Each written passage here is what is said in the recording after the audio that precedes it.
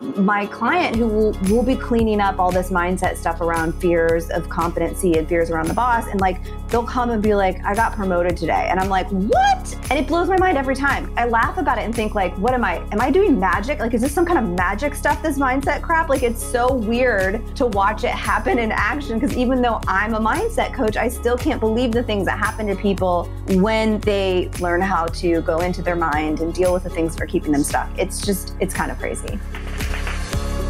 Welcome to The Art of Speaking Up, a podcast that helps professional women access the limitless potential that lies within them. I'm your host, Jessica Guzik, and my mission is to help you find that spark inside you that has the power to transform your career in ways you may not have thought possible. I'm so excited that you're here. And now, on to the show.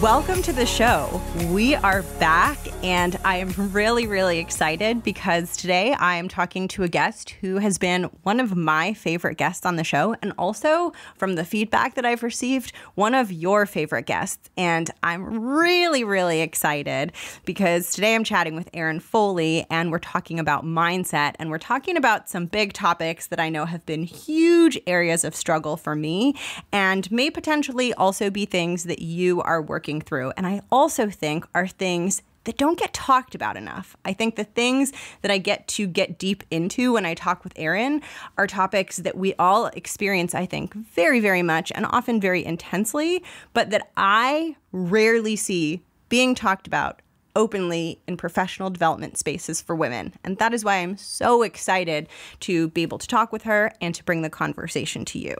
And we cover quite a lot in today's conversation, but one of the big things we hit on is something that I do a lot of, which is worrying. And in this conversation, she really breaks down worry, and we go deep into that topic, and she illuminates how it impacts how we show up and how our worry and our experience of worry impacts our results and behaviors in ways that we might not even be aware of. And we talk about how we even relate to our own worry, because I know for me, sometimes I feel like I have to worry and I hold on to it. And even though I, on some level, want to let go of it, I find that really, really challenging. And we talk about that too.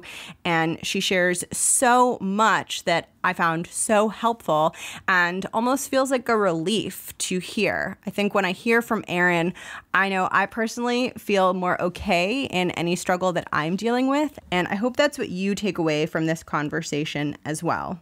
She doesn't require much more introduction than that. So with that, I'm going to get straight into it, and I hope you enjoy. All right. I'm so excited to be here. As you know, I'm a fan of the show. I'm a fan of you, and I'm so excited to be back. So I am Erin Foley. I'm a professional development coach. And what that means is that I work mostly with women, although I do have some male clients, and I help them to show up at work in their full potential. And really, I like to say now and beyond, because a lot of us are very skewed on what our full potential actually is. So that looks like sometimes people are coming to me because they're in a new job and they're really panicking and they're in a confidence crisis and they're having a lot of insecurities. Some people are trying to level up. Some of my clients are dealing with like a really difficult boss or coworker, and it's co-opting their whole experience at work. So my job is to really get people's mindsets clean and confident and clear and get them showing up to work in a way that helps them be fulfilled, reach their goals, really like go beyond their potential. And we're going to be talking about some of the challenges that your clients encounter. And the first one is a big one. It is fear and worry. So I would love to hear about that, just kind of what you've observed through your work with clients and what you want people who are experiencing that to know. Yeah. So I love this question. This comes up a lot for people, of course. And one of the things I notice when people come to me about their fears and their worries is that people have an assumption that something's wrong with them because they're feeling it. So one of the best things I've learned, and I've learned this through research on this, but also because I get to be behind the scenes with people and like I get to see people's actual thoughts and feelings versus the mask that we all kind of put on in the world, I get this beautiful insight into how the human brain works when we really get honest with what we're thinking and feeling. And the first thing I want people to know that I think is so important is that negativity bias is your brain's default mode. So when unattended, when sort of just left to its own fruition, the brain tends to move into a negative state, which means it's going to be fearful. It's going to latch onto worries. It's going to get in thought loops that don't necessarily feel great. And particularly when you are moving into anything that's unfamiliar to you and your brain, anything, a meeting, a conversation, a presentation, a job, it's going to immediately move into that space of fear. So I think it's so important because I didn't realize that for a good portion of my life. So I kind of thought, like, yes, I'm probably someone whose brain is prone to a little bit more anxiety. Some of us have a little more anxiety, maybe a little more fear, maybe more paranoia. Like we all have kind of different flavors. But in general, the brain does not like uncertainty. It doesn't like things that are unfamiliar. And so knowing that it's gonna have a bit of a meltdown is really powerful in not giving the meltdown so much power. So I just wrote an article on this, and I used an example of if I told you, like, let's say you got a new job and I said to you, hey, for the next 6 to 9 months, every single day, there's going to be a kid who jumps out from around the corner, who's like covered in a sheet, who looks like a ghost, and he's going to yell boo. And you were like, what? And I'm like, every day he's going to jump out. Like he's going to just come around the corner and you can expect he's coming out and he's going to yell boo. Like the first 2 or 3 times you're going to be like, what the hell? Like this kid's yelling boo. You might get startled. But I've told you ahead of time, he's going to jump out. And you don't need to trust him. He's not scary. He's not real. Nothing's gone wrong. I think knowing that means that by the 3rd, 4th, 5th time he jumps out, you're like, oh, hey, what's up? There's the kid in the ghost. I know that he's coming. I know not to trust it. I know he's not real. So it's the same thing when it comes to the fear-based or the worry mind, particularly when you know you're moving into something that's going to trigger that. It's going to be around the corner for 6 to 9 months in super unfamiliar situations like a new job, and expect it. Know that it's coming out. It's going to sound different than boo. It's going to sound like I'm not competent. I don't know what I'm doing. They shouldn't have hired me.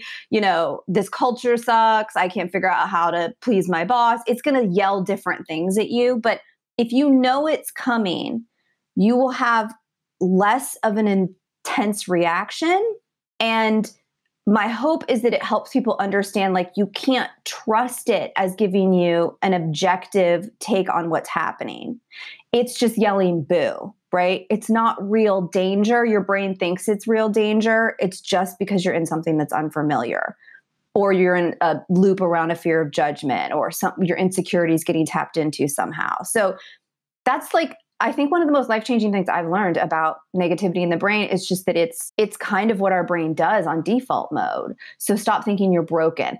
Also, you can consciously move out of that default mode when you have tools. You can consciously get distance from it. You can sometimes shorten the distance between being stuck in a big fear and having to influence your actions. But you can't control the thoughts that come into your mind when they come in, right? You can't. It's like trying to control whether you feel hot or cold when you walk in a room. You're not going to be able to do that. So you have to know stuff is going to come up. Things are going to be yelled at you. You're going to have fears, and you're not broken because you have them. And when those thoughts come in, so they just kind of happen. Our brain produces this wonderful stream of torturous information that we torture ourselves with. And I think it makes so much sense learning to see it differently, relate to it differently. Is there an element, though, of I can allow the thoughts to snowball? Because I notice that, yeah, it'll come up, but then if I go in it, it gets bigger and bigger and bigger and bigger, and it's not fun. Mm-hmm. So, yeah, I call it indulging that negativity bias. So 100%, the more you indulge it, the more intense it will become. And there's actually research on, like, when you're feeling something negative, the brain will look for more and more negative things to connect it to. It will start to grab lots and lots of other things to pull in. It's like maybe you're fearing that your boss thinks that you're an idiot. And then the next thing you know, you're like you have this big fear about your future and your relationship, and you're like, I've done everything wrong. And like you find yourself in this deep, dark hole and you're like, how did I get here? And that's it. You've indulged it. So I kind of like to think about, like, for me, I'm pretty familiar with a lot of my common ones, right? So for example, before we started the podcast, this happens to me every time I'm doing something like a podcast, teaching something, doing a speaking engagement. About 3 to 4 minutes before, my brain tells me, you don't know anything. You forgot everything you know. Nothing's going to make sense. Like some weird, it always gives me some version of that message, right? I literally know it's coming and I'm like, high five, there it is. And I know not to indulge it. I'm like, it feels kind of real when it first pops up. It's just that it's popped up enough for me to be like, I know that's not true. And like, I'm not going to spend any time talking to that. That's really helpful. And I think with the snowballing, I don't know, for me, it can get to a place where like the fully snowballed thought, like when I do indulge, is so wacky. It's so nuts. But when it's in my head, it doesn't feel nuts. It feels like this horrible doomsday thing that's coming. Yeah. And here's the trick. Here's where the line is kind of fine. You don't want to indulge. You want to know the ones that are going to come up. You want to know you're in something familiar and it's going to pop up. But when you see patterns that are consistently getting in the way for you, when you see it's a fear that like, when you try not to indulge it, it's just still there. It's affecting your actions. It's affecting your behavior. That's when you know you have a fear that's so strong, it needs conscious time and attention to be able to loosen it, which is something I'll talk about as we move through the interview. But the purpose of like what I do for a living is to get rid of the big things that keep coming up that are really tripping people up. Because we can get rid of fears. We can release certain fears, right? We can get distance from them. There are some breakthroughs that I have in my life where that fear doesn't creep back in. And knowing the difference between it's just my brain doing its thing, I'm not going to indulge it, and I can sort of move around the ghost and just go about my day, or I can't seem to get around the ghost. It just won't go away. It keeps snowballing. The same one keeps coming up for me. That's when you know there's something that's deeper that you're believing that you're having a hard time getting distance from. That's really helpful. And I also think it's so important and so encouraging for people to hear you say that something that felt like a big, hairy fear, like something that was really difficult, you were able to transmute it into something else. Because I think it's very tough to deal with a challenge and also at the same time to wonder if you'll be dealing with it forever. Right. You don't. When you're doing mindset work, it isn't that you master mindset and you don't have mindset issues anymore. You have different ones as you progress. So like the mindset issues that I had early on in my business, the fear around putting myself out there, the fear, that the whole business was going to fail, the fear, I moved through those. Like I worked through those. And now when I level up in my business, new ones show up, a different version, a slightly different face, but I have a way of moving into those and moving through those faster, but it doesn't mean they don't happen to me. If I'm going to keep progressing in my life, I'm going to have mindset issues that continue to arise. It is the very nature of asking my brain to move beyond what it knows. Yeah. I think there are some people who get it less, though. Like some people are just game for uncertainty and new situations more than others, at least from my observation. Not everyone's like me. Yes, for sure. There are people who are more comfortable with risk taking. Some of those people are sort of born more risk-taking than others. A lot of people have learned to fail well. A lot of people have failed enough that they've gotten comfortable with it. So you're right. Those things can look different. And some people have less mindset stuff that comes up, but it might look like something different than the risk-taking fear, right? When they really level up, all of a sudden they have an anxiety about being able to manage their team or a fear about it just sort of can take on a different. I haven't met anyone that is super successful yet in my career who doesn't have something that has, from a mindset perspective, caused them some angst that they've had to work through. And I think it's important for people to know that because what we see is not often what's happening inside someone's head. Oh, it's true. A storm can rage in there and it can be completely invisible. Completely invisible and really skew us that like everyone else somehow like has their shit together. And we're like, I don't understand. Like I'm in here in the panic in this new space or in this meeting and everyone seems just cool as a cucumber. And Some of them might be, but some of them are having a complete storm in their head. Yeah, it's true. I don't know if you've ever put on a VR headset, but as soon as I put one on, I was like, oh, that was kind of like the positive version of what it's like to be really, really worried. I haven't. I should try that. Well, because you're actually tricking your brain. I don't know if it activates the same parts of your brain as worry or if it does it in like a parallel sort of way. But when you see someone else with a headset on, you're like looking at them and you're like, that person's a weirdo, but they're having this whole other, they're in another planet. Experience. Yeah. It's true. And it reminds me of that. Do you ever encounter with clients them having trouble managing through the worry because of a kind of weird belief that if like kind of that they need to worry to stay in control and kind of a fear of like letting go and a fear of like not gripping so tightly? Yes. So a lot of people, there's two ways that I see this manifest itself. One is the belief that being hard on myself will produce the results that I want. This is a strong one for people.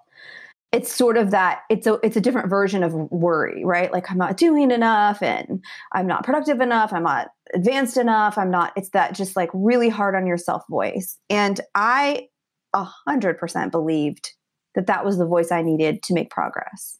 And I have to point that out with clients. And then we have to sort of backtrack into a specific situation, usually to show you and your brain that the thought tends to lead to behaviors that don't actually help you progress at your highest potential. And that takes some time for the brain to believe because it'll be like, no, not true. It's like, not true. I know if I'm hard on myself, it's like, it's going to serve me. It tends to create avoidance where people don't move towards what they want, procrastination because the fear's so big of not doing it right. And it tends to, for those people who can push through it, it tends to create like frantic action or action where you're squeezing so tight that you're just not showing up in a way that is fully yourself, your own confidence, your own potential. So yes, people absolutely think that I need the worry. My brain does it too. Like if I'm anxious about this thing, it's going to control the outcome somehow. And the only way to show it that that's not true is literally to show it that it's not true. I mean, I love the question because the question itself poses the curiosity where you're like, wait, is my worry actually helping this bad thing not happen? And how is it helping the bad thing not happen? Like when you start to dig and try to find the evidence is very loose that worry is actually helping you produce the result that you want. And the evidence that that taking away the worry, and it doesn't mean you take it away and all of a sudden you're like, I want you to become like so careless and so unaware of what's happening that you just, jump off of a building. Like the state that we often are trying to get you to is like focused or determined or confident so there's still a level of control that we're bringing to you. It's not in a space, when you're coming from a space of scarcity or a space of lack, it consistently produces results you don't want in how you feel and in the progress you make. It makes so much sense, I think, in those first instances where you're first working through this and learning to relate to it differently and learning to let go in a way. There are these leaps that you have to take where you kind of have to trust in doing something different because even though the behavior that it's creating isn't what you want, it's very familiar. And I think anytime you try to change it seems like for me, there's always this fear of like, well, what if this is wrong? What if I'm wrong? What if it's all wrong and I'm moving in the wrong direction and this doesn't work and I'm going to regret it? And it can be difficult for me to cross that bridge sometimes. It is difficult to cross the bridge. The more specific you can get with situations, the more helpful it is. So I'll often ask my clients, like, why are you holding on to this? What do you think you're gaining from it? Right? And you can ask yourself that question. If you have a fear or you have a belief or you have something, I'm not doing a good enough job, I'm not capable enough. How are you benefiting from believing that? And be really honest with yourself. Is it, I'm not working to my potential. So if I can come up with a thought that sort of makes me feel okay about that, or there's a lot of different like tricks that our brain kind of does, but getting really familiar with like the curiosity around it from a neutral place. We're not there to judge it. We're just there to be curious about it. Like, why do I think that this is serving me somehow? And then get specific in the situation. So if the belief is like, I'm not capable in some way, and you're like hell bent on holding on to that, go back to a situation where you last felt that. Look at the actual situation, the conversation you were having with your coworker or the feedback you were taking from your boss. And then look at how you reacted when you were in the space of believing that. And then you have to really try to imagine how you would have reacted if you believed something different. And oftentimes when I'm working clients through this, and I'm like, let's say you believed I am capable.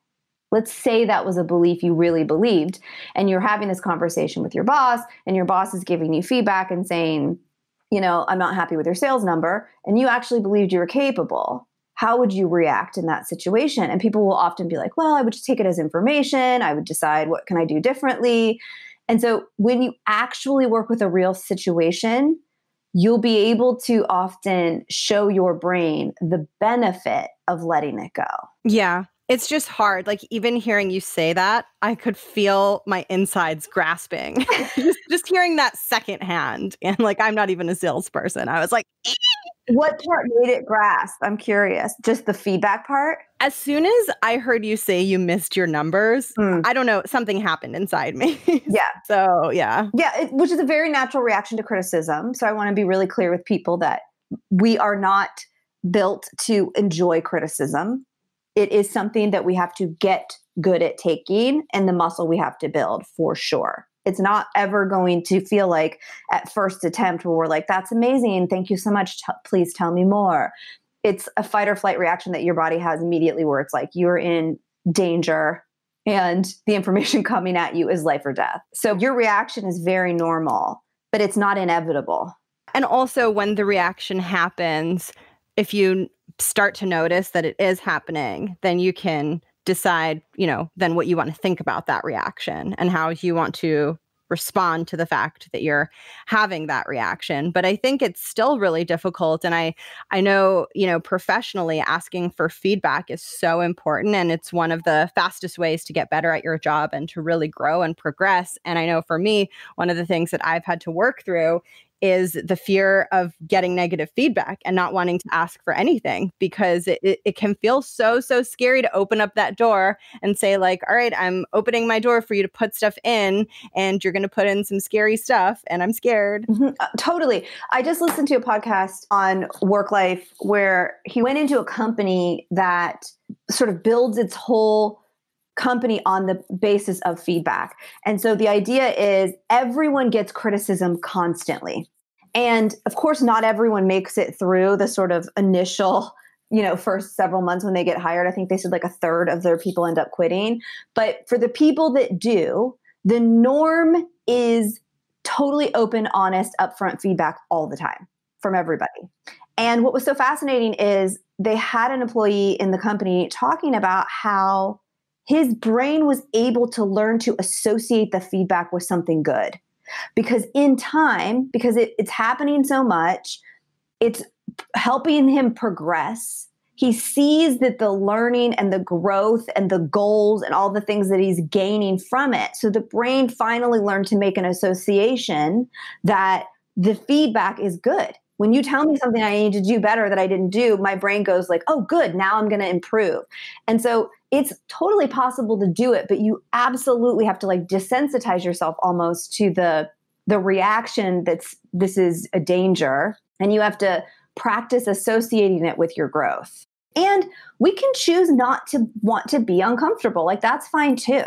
There is times where like my coach is pushing me to grow in a certain direction. I'm like, you know what? I'm not going to do it. I don't care enough about this to do this. Yes, I can see how that would progress X, Y, or Z, but like for now, I'm going to stay comfortable, and that's fine too. Yeah, I actually think that's really important. And I've had a lot of instances where like I'll have an allergic reaction to personal development stuff that's just like push and go, because I think that is it also ignoring something in us that's very, very human and can help us regulate kind of our rhythm of like when we're growing versus when we're resting. And I think we're meant to be cyclical, and I think we're meant to listen to ourselves very honestly. And I think that is really real too. And that was also a big reason why I wanted to start this show in the first place, because I think so much of the challenges that women encounter professionally are met with this advice of like, well, you need to do this, and then you need to do this, and you need to do this, and like, don't sound like a weirdo and don't sound this way because it's going to ruin your career. And of course, we want to show up with the best that we have. And of course, the professional world can be a very challenging, high pressure place. But I also think if we only have that stuff and we never have a space for like, you know what, I think it's just okay for you to cry today. And don't worry about anything else. Just like let it go through. How are we ever going to get to a point where the strength that we've built is actually sustainable and actually feels good? Yeah. Progress for the sake of progress and nothing else, like advancing just for the sake of advancement, isn't helpful. It's like the goal for me is always, where are you suffering and how can we ease that? What steps or actions do you want to be taking and how can we support you in doing that? It's not defining for you what you should want, right? You get to decide what you want and you get to feel internally what you want. And that's super important. It's super important to be connected to your values, what feels good to you, what's motivating to you, what you want in your life, right? I can't tell you the amount of times I've said no to opportunities that would have advanced me to the next level that I had zero desire to do. Did not align with the lifestyle I wanted or the life that I wanted. So 100% that just pushing this advancement for the sake of advancement can get people really confused and really lost in terms of if this is even me and this is even what I want and why am I even doing this, and pushing through for the sake of pushing through. Yeah, for sure. And even if you know that you do want to change, and even if you are kind of wanting to evolve, become stronger in your professional life, it's not just, I don't know, there's a lot of blind prescription of like, do X, Y, Z without any investigation around, well, like, why are you having challenges in the first place? Like, what's going on here? It just kind of feels like writing this blanket prescription for everyone. And it's like, well, wait a minute. Like, if someone's having troubles sharing their voice in the workplace or speaking up, I don't think the solution is just tell them do it more. There's something more happening there. Sorry, I get really fired up about this. What you're talking about is strategy without diving into the mindset. Mm-hmm. And I see that all the time. And I used to think it was like a 50-50 thing in your life. I was like, 50% strategy. And now I've realized it's 80-20. 80% of it is mindset, 20% of it is strategy. There's a million strategies for how you can speak up. There's a million strategies for how you can build a business. There's a million strategies for how you can advance in your career. The strategy itself isn't what gets you there. When you can clean up your mindset and be in a space where you feel confident enough to speak up in the way that makes sense for you, when you believe in your capabilities, when you can work through the fears or the anxieties or the things that are sort of keeping you stuck in your job or really co-opting your day, the strategies become easier for you to figure out in terms of what makes the most sense for you, what actions are going to work well for you. Those work themselves out. People tend to start with the strategy and then they can't figure out why they feel so crappy while they're trying to apply it. Oh, yeah, absolutely. And also it's kind of like the power of that ghost that says boo and the brain generating all of these thoughts that make you feel horrible. That I believe that there's also a reverse to that power. And that, of course, like we want to get to a place where we can somewhat neutralize that. But then when you're able to feel inspired and you're able to harness positive feelings, the strategy can become irrelevant at a certain point because the energy that brings is so powerful. It really is. I've been doing this new practice every day where I self-coach every morning before I start my day. And I do not have a to-do list for the day until after I've self-coached because it cleans up any of the muck. I get myself into the state that I want to be in so that I'm taking the inspired actions that I want to be taking. And it's so fascinating. Sometimes the things that I want to be doing for the day or need to be doing to move through my business are exactly what I thought. And sometimes they're totally different. And it 100% is the belief behind it, the feelings that I'm generating, the mindset that I'm getting in, that's sort of cleaning up the muck that changes my actions. And I would have thought, like, to be honest with you, 4 years ago, if you had told me that, I would have thought it was a bunch of hogwash. Like it just would have sounded like sort of empty self-help advice. Mm-hmm. And even sometimes when I'm talking about it now, I'm like, I don't know, it just sounds, because it can just sound like this positive thinking bumper sticker. And it's really so much deeper than that, because it's learning how to feel your emotions. It's learning how to understand your mind. It's learning how to move past beliefs that are keeping you stuck. It's much deeper. It requires a lot more emotional intelligence, but it can feel sort of surface level. Had I not done this for the years that I've been doing it, I wouldn't understand how powerful it actually is. Like, I'm blown away at my client who will be cleaning up all this mindset stuff around fears of competency and fears around the boss. And like, they'll come and be like, I got promoted today. And I'm like, what? Like, I can't even believe that it's influenced their actions, their energy so much at work that this thing has happened. And there's no strategy that we had that was like specific to how she was going to get this promotion or go for, just enough of it shift that it kind of changed everything in how she showed up. And it blows my mind every time, because I'll be like, I laugh about it and think like, what am I doing magic? Like, is this some kind of magic stuff, this mindset crap? Like, it's so weird to watch it happen in action. Because even though I'm a mindset coach, I still can't believe the things that happen to people when they really get comfortable with their emotions and failure and learn how to go into their mind and deal with the things that are keeping them stuck. It's kind of crazy. It's like the mindset is a fertilizer, but it can grow anything. Totally. So the plant can be whatever you want. And I think it may be a helpful example, at least that I've encountered professionally, of this is like working on a project and being like, this is so hard. There's no way I'm going to be able to do this. We're not going to make this deadline. And then all of a sudden the tides can turn with the piece of positive feedback or a surge of something good that makes everything feel different. And then all of a sudden it's like, wait, this isn't so hard. We have plenty of time. This is going to be fine. And it's like same exact fact, same exact scenario. I just feel differently. And the world just transformed from like gray and rainy and stormy to sunny, and the birds are chirping. And I'm like a princess in a movie with like little blue birds following me around. Yes. Here's what's so important for the listeners to get, that I still have to remind myself. The difference, what you just talked about between scenario 1, this is so hard, and scenario 2, the difference is not the feedback. The difference is what your brain is telling you. Mm-hmm. It's literally because your thoughts changed about what you were working on. And you believed them. Because of the feedback, you believed them quickly, right? So if you hadn't gotten the feedback and I was coaching you, it would take more work to get your brain to believe the same thoughts. This is actually fun. We're doing great. We're focused, like all of that.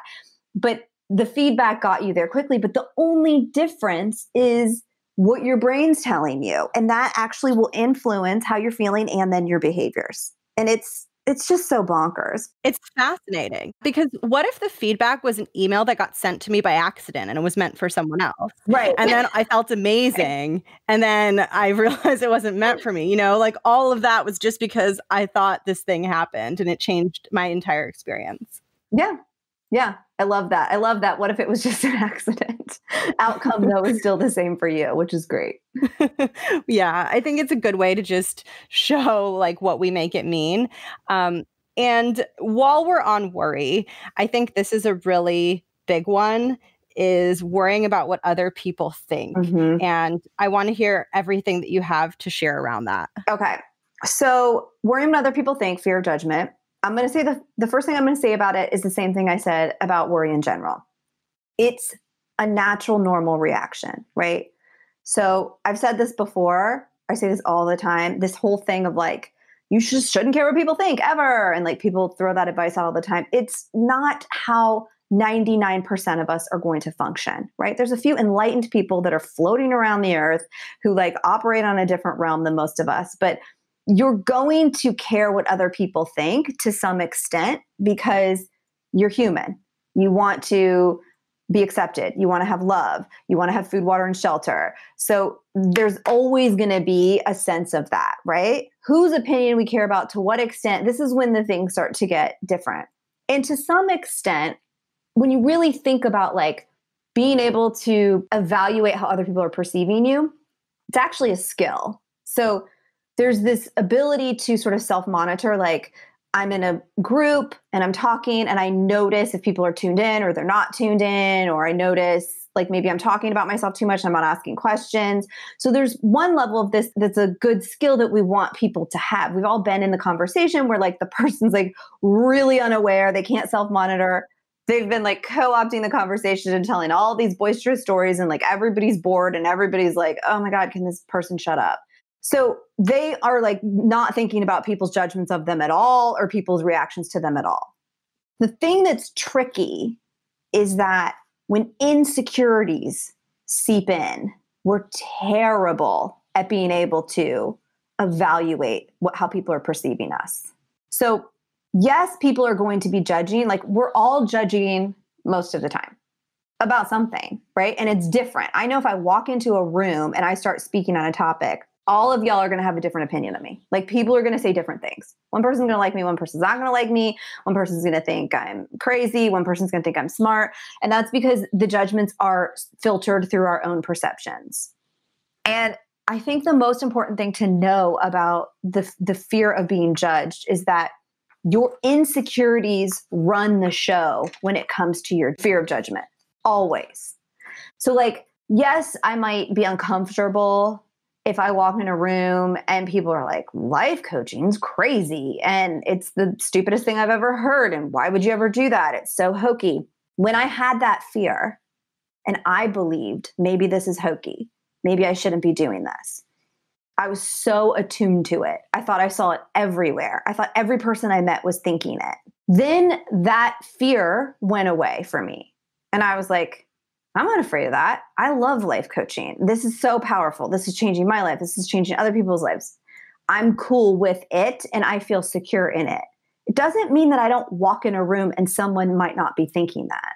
There might be someone in that room who thinks life coaching is hokey, but I am not tuned into it. I'm not looking for it because I don't have such an insecurity around it. So when you have the insecurity, you literally look for it everywhere. So you're hyper aware if someone believes it, and you also think you see it when it's not there. You're like a thirsty person who thinks there's water everywhere you turn.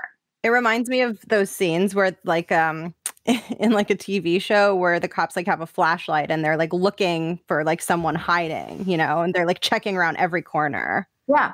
You literally are looking for it and you think you see it. So like the thing about the fear of judgment is when you're operating from just this sort of normal space of fear of judgment, like if I'm in a room and people are like, life coaching stupid, of course I'm not comfortable. I don't love that. I'm not like, oh, cool, great, high five. But it's going to be so short-lived for me because I don't have that insecurity. I'm going to be like, well, that felt like a sting. I'm going to move over here to this conversation, or these aren't my people, or whatever. And I'm going to bounce back from it pretty quickly. It's not going to like stick in my head for 2 weeks. I'm not going to ruminate over 700 different things I want to say back to them. It's just going to be in passing, right? Because it's not my personal insecurity. If I have that insecurity, I'm going to see it with every person in that room. And 80% of the time, I'm going to see it where it's not. And that's what gets us into trouble with the fear of judgment. You can't control people's judgments, period.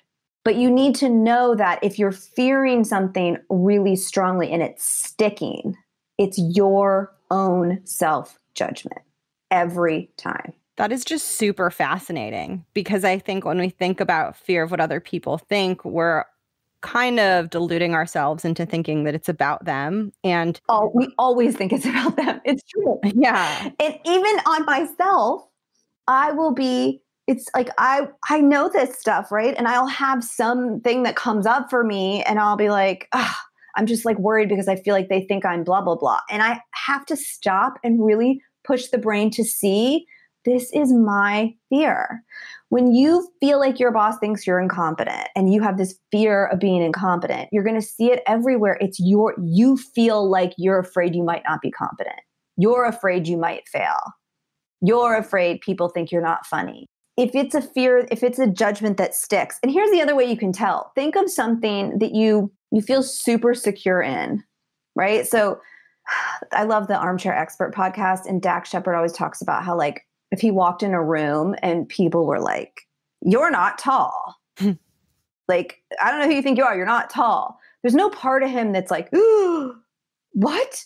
Like people are judging me for not being tall. Cause he's like, I believe I'm tall 100%. I have an existence of being tall. I feel confident in being tall. So I don't worry about it. I don't look for it. And it doesn't create some big reaction in me if I think someone thinks it. Yeah. Oh my gosh. It's interesting because I think if someone is trying to move out of this and is aware, is it like more of a slow, cautious moving out of it in little steps? Or because it feels like something where if you're like, I'm going to reverse this and I'm going to stop caring, you might almost push yourself too far into a place of even more discomfort. So how do you move out of it? So it's not about not caring anymore. It's about really diving into your fear. That's all it is. It's a really compassionate process. So, my fear of being like telling people I was a life coach and thinking I saw it everywhere was I had to like get really honest with myself about where that was coming from. I left this job as a professor, I don't have the accolades. Can I get results for my clients? I was questioning. So it wasn't valid in my mind yet. So I had to get really curious and compassionate with myself about like, okay, you're just feeling this insecurity around life coaching. So what I want to work on is this belief that like I've made a good move and I'm going to get people results with my coaching. And this is a valid industry and I'm good enough even as a life coach, right? Like those were the real root of what was going on. And so the work was in recognizing that and working on that so that I could stop projecting the other thing. And so if somebody had some adverse reaction to life coaching, the other way you've got that fear is like, if someone had an adverse reaction to life coaching, I decided it was my job to like convert them. Like I would be like, I have to fight them on this. I have to convince them. And it's because I'm convincing my own self-worth in that conversation. I'm like, I got to convince them because I'm scared that it's hokey in some way. So I've got to convince this other person versus when I'm secure in it, I'm like, cool. Like it's not for you. You think it's hokey. Great. Like you can believe that. That's okay. It's not going to shatter me. This is so helpful. Like everything you're saying is really, really helping me. And also I think is just reminding me of how freaking subjective the world is. And just like how one person can be like so triggered by something and then someone else isn't, but then that second person is triggered by their own thing. Totally. We're all moving through the world having a reaction to this, like oftentimes the same circumstance, and we're all reacting differently. Yeah, it's just like a different thing. And it's like the situation that makes me feel insecure is fine for you. But then there's another situation where it's reversed. It's like, I will say what we're talking about and you describing the world being subjective and my own fears, judgments, self-talk is influencing how I see and perceive everything is undoubtedly the most significant change that's happened in my life. When that really made sense to me and clicked for me, and I understood that that is 100% true, it like gave me so much power over any circumstance or situation because I understood that I could shift a reaction if I went internal and really looked at. It made me face fears. It made me get honest with myself about the things that I was thinking about myself and the insecurities that I had. And so it's just like when you learn a concept in college and you're like, wait, what? Like all of a sudden I remember being like, wait, what? This whole time I've been living my life as if that wasn't true. And it sort of shifts everything. Is it normal for it to take a lot of time for that to happen? Yes. I mean, and I didn't come to that. I work on knowing that and being aware of that. I work on it, right? I self-coach myself. I have coaches that can like coach me. I enroll in professional development work that sort of helps me be more and more insightful. So it's something that like when I get kind of mindset lazy and just sort of like start letting my brain take over and I stop doing anything and I stop observing, it just sort of backtracks into a default. And I have to look around at my life and my circumstances, how I'm feeling about them and be like, what's going on? It feels like maybe I'm not looking at things. I'm not trying to figure out where my subjective experience is like influencing everything that's happening.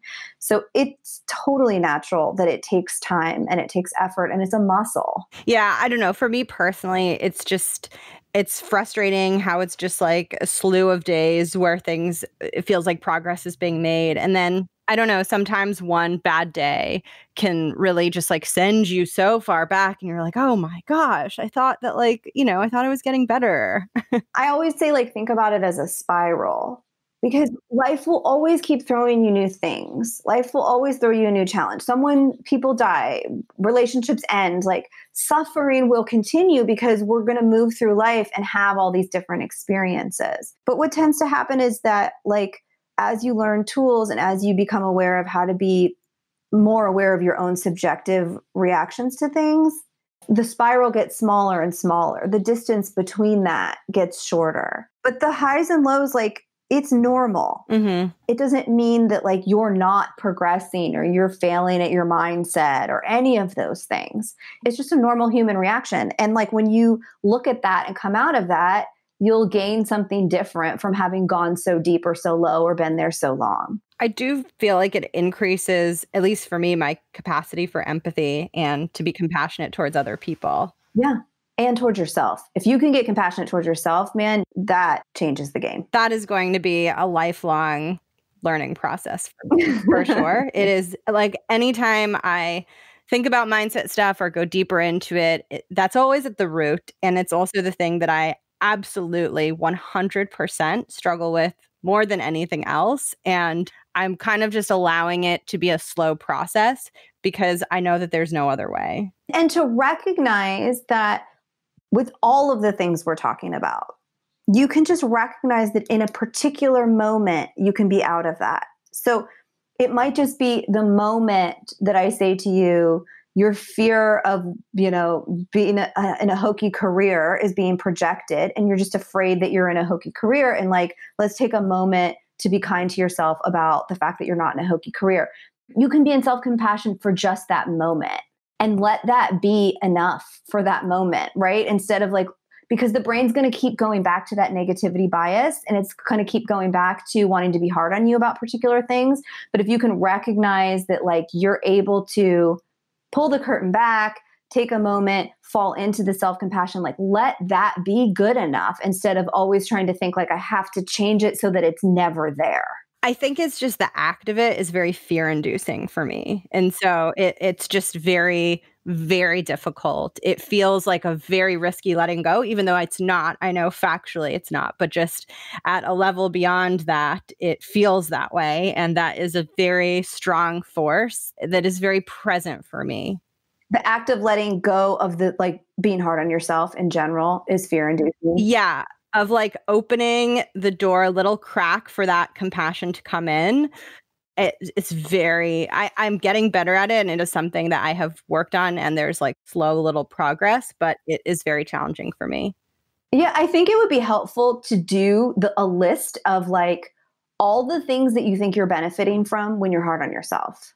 Really get curious, because I think you have to get curious at, like, a meta level. Like, I'm like, here's all the things I feel like I'm gaining from being hard on myself. Then list all the things that you feel like you're losing when you're hard on yourself, right? So you can, like, literally see it from a perspective that's kind of more big picture, and all the things that you're afraid will happen if you're nice to yourself. Like, get really curious and start challenging some of the beliefs that are driving that behavior. Yeah, I think there's a component for me of, like, also just learning through experience to just internalize that it's okay to have more self-compassion, because I know very logically that it's true, but it's more just, like, generating enough proof points that this practice is okay and that it's okay. But I don't know. There's something, I don't exactly know what it is. There is, I know exactly what you're saying. Like, I need more evidence of doing it. But the key with you is what's going to make you do it is when you can keep challenging the big belief that you shouldn't do it at some level. Mm-hmm. There's something else behind there. My coach antenna, of course, is super up. I don't want to go too far into it, but, like, there's something else behind there, I think, that's driving the desire to, like, almost be rebellious against it. Mm-hmm. But like, I guess for that thing that's behind it, it's like, I don't want to poke it in the wrong way and then it explodes, It's like, I want to just, like, kind of let it evolve the way it needs to. Like, I guess I don't want to push too hard on it. I'm afraid. I don't know why. So there's a belief that if I really go into it, it's going to explode, or I'm pushing too hard. Yes. Yeah. So I would look at that. Okay. Wow. That right there is influencing how you're approaching it. Yeah, it's so interesting. It's like, just I don't know, it's just fascinating that all of these thought systems and structures get formed and like probably none of it's true even. I love it. Okay. Thank you for sharing. I love that you be vulnerable on here so that your listeners can like listen to you being like struggling through it. It's all, tricky stuff, man. Our thoughts can get all kinds of twisted up in our brain. Yes, it's really, really true. And it's always difficult. But I think if people see that they're not alone, I think it makes them feel a lot better about it. Because I think, especially in the professional world, so much of this kind of stuff is hidden behind the curtain. And so then I know, like, when I was really struggling, I was like, oh, sucks to be the only person that's broken in this entire world of professional working people. Not the case. And before we round out part one of this wonderful conversation, can you just talk a little bit about the relationship between mindset challenges and exhaustion? Yeah. I mean, I think there's no question that mindset leads to exhaustion, right? What's fascinating is that we tend to think, and it's so funny because I think possibly what we were just touching on with you might be behind this, but like we tend to think that if we don't go too far into it or if we avoid it a little bit, it will actually save us energy. At least I used to think that. Like I would be like, I don't want to go into all of this stuff or take the time to like prime my mind. Like I don't have time for that. There are these other things that I need to be doing. But the fascinating thing is that you actually spend more energy in the process of avoidance.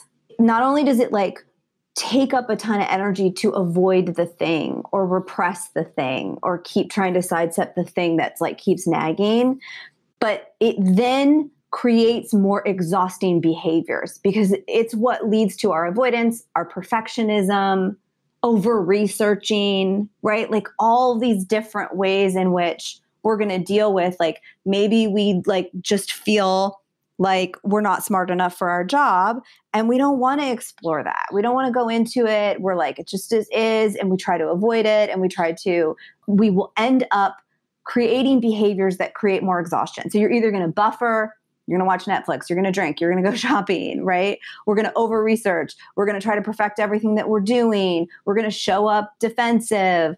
It's like, we're going to take part in behaviors that are far more exhausting. It's like the difference between being decisive and like ruminating over a decision for 3 weeks. Think about how much energy it takes to ruminate over a decision for 3 weeks, how much mental energy it takes, how much focus it takes, how much space in your brain it's taking up. So for me, every time I allow myself to go into the deepest fear, I literally will think to myself sometime before I get on with my coach, I'll be like, what's the thing I don't want to talk about? What is the thing I hope she does not ask me about and that I do not have to go into?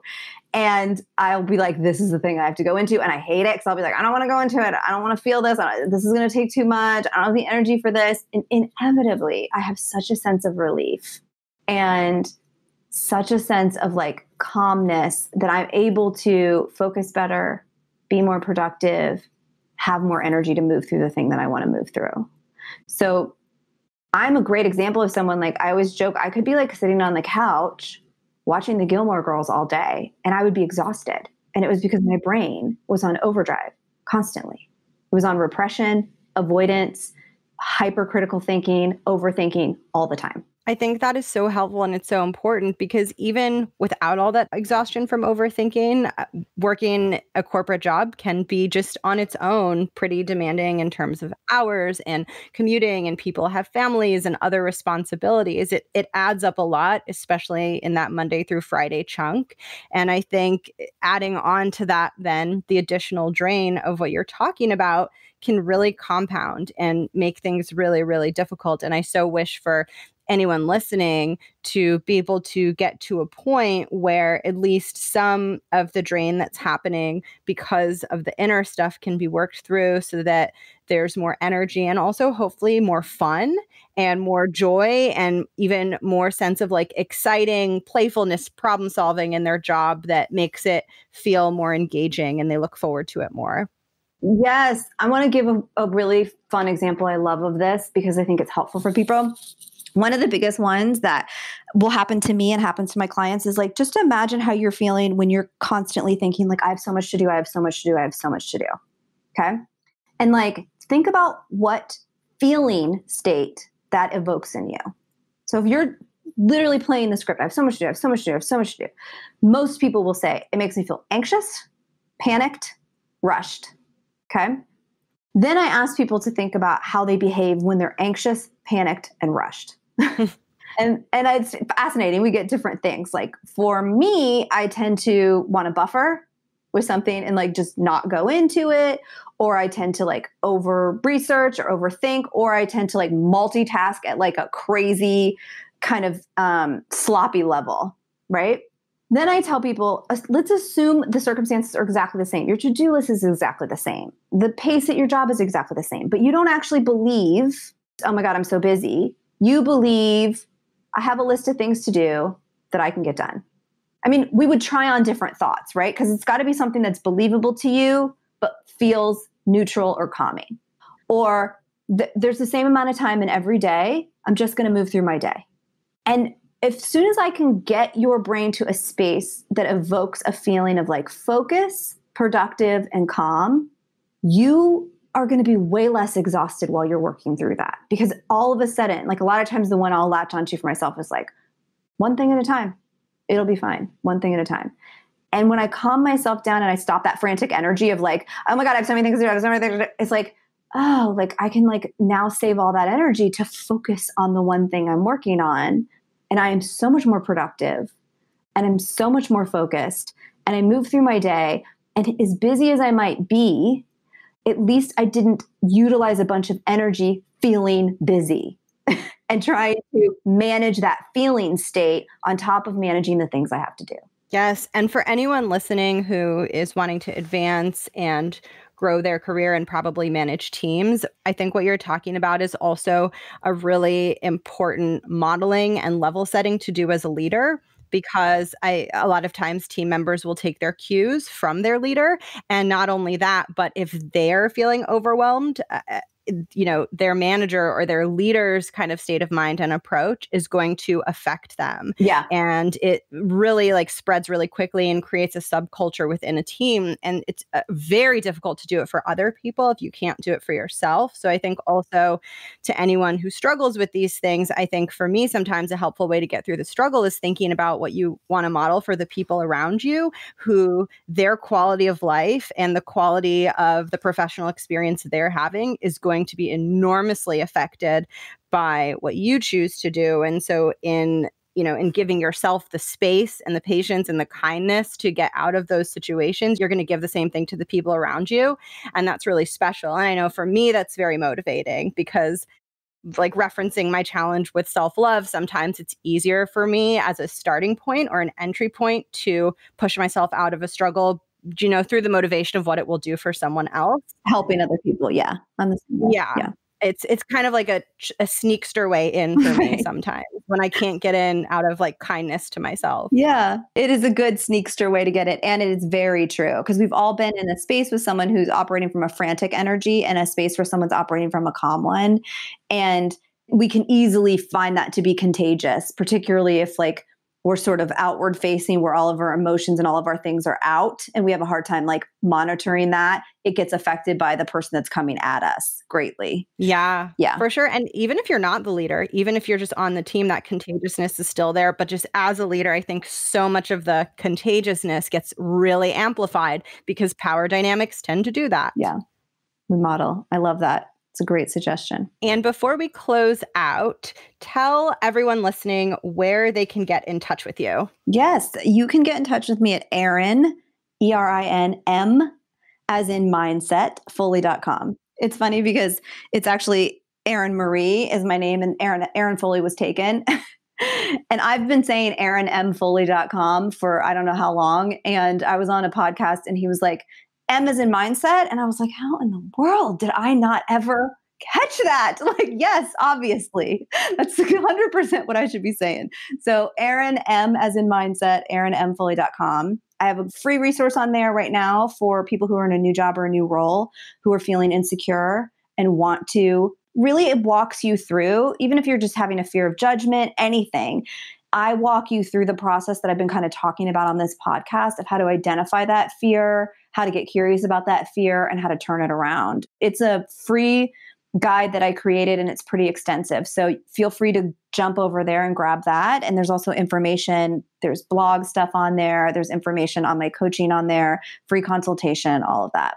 Okay, perfect. And we'll link your website and that resource in the show notes. Perfect. So people can find it, because I think people are going to want it. And to close out part one of our discussion, since we're going to have a two-parter, I'm not going to ask you the closing questions, but a mini version of them. Okay. And so for this one, I just wanted to ask you to share something with someone who's listening, who maybe has heard this conversation and is like, this all makes sense. I want to work on myself, but maybe they're just experiencing a little bit of demoralization, a little bit of tiredness, a little bit of like, is this going to work for me? Is there anything that you could share with that person to maybe start to help them see the light at the end of the tunnel? They're asking, the fear is like, is mindset work going to work for me? Yeah. Like, am I actually going to change? Like, this conversation felt great, but I feel really stuck.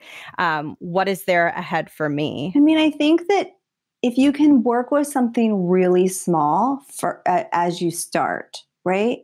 Instead of thinking, it's so hard when we're thinking in the big space of like, I just want to feel like I'm good enough. And you wake up in the morning, you're like, how do I feel good enough today? It's like, it's so not tangible, and it's so big, and it's so overwhelming, and it can feel like, I don't know, like, how am I going to just like feel good enough all day? So I always would encourage people to think of something really tangible that you're struggling with. Think of a situation that you've been in recently that brought up something difficult for you. And start by asking yourself, if I believed something different in that situation, can I imagine how I would suffer less? And just, if you can't get yourself to a belief yet, that's okay. But if you can just start to get curious about the situation, and even the step of noticing what you might be thinking during the encounter, it puts you ahead of how much most people even think about things that happen. So if you had a fight with your coworker or bad feedback from your boss and you're like feeling crappy, just start with that and be like, like, what did I make that mean about myself? And if I believed something different, would I suffer less in that situation? And I think that's the way to sort of start to, like, as you were saying, just like crack open that door and show the possibility to even becoming aware that you made it mean something about yourself can often give you some space from what's happened. Thank you so much, Erin. You're welcome. Thank you for tuning in to my conversation with Erin. She's amazing, isn't she? I feel like she's in my brain. I just feel like her understanding is so, so deep, and I so appreciate how she is this endless well of useful knowledge, and I hope you felt the same. I'm going to link her information in the show notes, and I have some good news, which is that this episode is part one of a two-part conversation. Last time I interviewed Erin, we went for 2 hours, and I knew that this time we were probably going to go for 2 hours again. So we actually planned it out that way and created 2 separate conversations. And next week's conversation is really diving even deeper into mindset and into the relationship between what we're thinking and our inner thoughts and all of those inner experiences that we're having about ourselves and what's around us, and our behaviors and how we come off and how we show up at work. If you like mindset work, you will love this episode. She talks a lot about taking risks and our relationship with risk taking and why that is so, so, so important. We talk about career paths, being worried about one's career path, that it's not going right or that you're not on the right one or that you're behind in your career. I highly recommend listening. It is such a good one. And thank you so, so much to Erin. She's been wonderful. And I've had the pleasure of doing some coaching with her. And let me tell you, she is really good at what she does. I think that she was born to do this work. And I am so grateful that I connected with Erin, that I had her on the show. And I can't wait for you to hear part 2. If you found value in this conversation, if you're enjoying the show, if you want me to know that you're enjoying the show, I would so appreciate a review in Apple Podcasts. They make me super happy. They're also very, very helpful. And to those of you who have left reviews, I see you and I thank you with all my heart. Thank you so, so much. And don't forget that there is a Facebook community that you can join. All you have to do is search The Art of Speaking Up on Facebook, and I'll link it in the show notes. And Erin is in that Facebook group, and sometimes she pops in there and helps with someone's question. So it's another way to potentially get more Erin Foley, because I don't know about you, but there's no such thing as too much Erin Foley. That's how I feel. Hope that wasn't creepy. Time for me to go. I'll catch you in the next episode. Have a wonderful, fabulous week, and bye for now.